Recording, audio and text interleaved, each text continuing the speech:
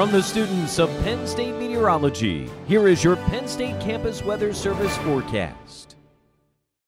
Good morning, Penn State. This is student meteorologist Thomas Carva with your Tuesday morning forecast. Taking a live look outside. Currently, Nittany Valley right now, temperature is 30 degrees.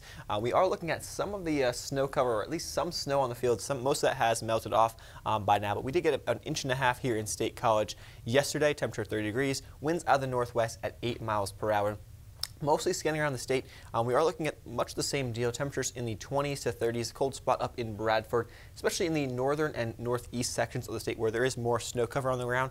That's where you're going to find your coldest spots here this Tuesday morning. A live look at the radar right now.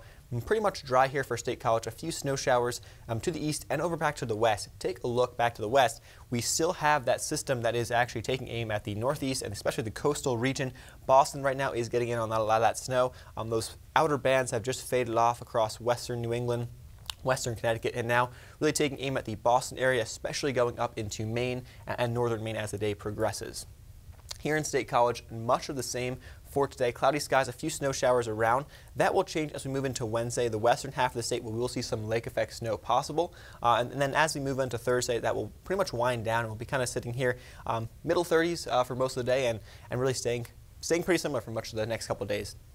For today, temperatures 35 degrees, mostly cloudy skies. Winds will be gusting out of the northwest. 25 miles per hour is on the maximum or higher end of the gust range. 29 degrees for tonight, mostly cloudy.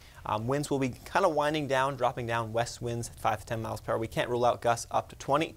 And for tomorrow, much of the same as today. We can't rule out a few lake effect or lake enhanced snow showers, but temperatures really staying around that 35-degree mark.